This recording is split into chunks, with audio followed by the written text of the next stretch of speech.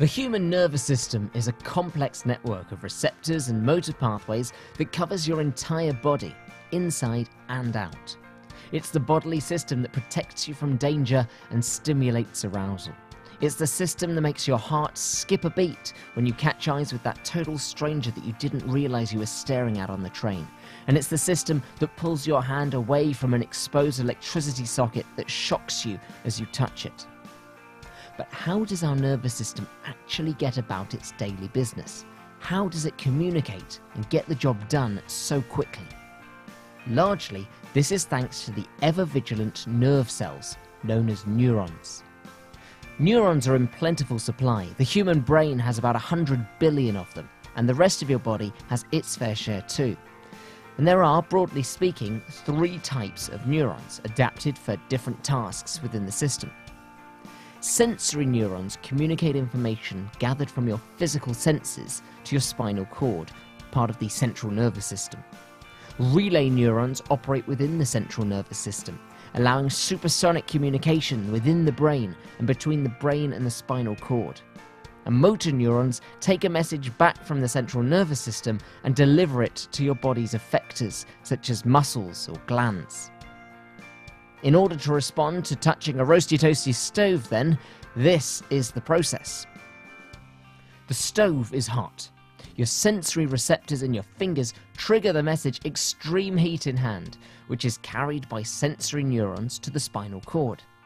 The relay neurons in the spinal cord select an appropriate response and pass that message on to the motor neurons, which whiz the instruction to pull back the hand to the effector, which in this case would be your arm muscles. This ultimately leads to the response your hand withdraws from the heat. All of this in a fraction of a second.